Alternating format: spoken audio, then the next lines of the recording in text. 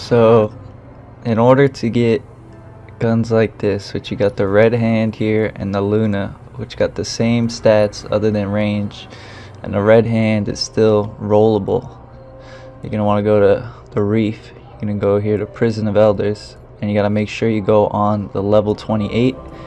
It's not going to work on anything higher than level 28. So here is the loot table that you're going to have everything that you can still get. And here is all the guns you ought to get for Crucible that are still viable and can still be rolled. And when you get here to the end chest, you're not going to have any of those come up except for Her Benevolence. But it's here at the end screen, which is very important. You're either going to get an engram or you're going to get a year 1 gun and drop. Oh my god, we're going to the tower. Yes, Guardian.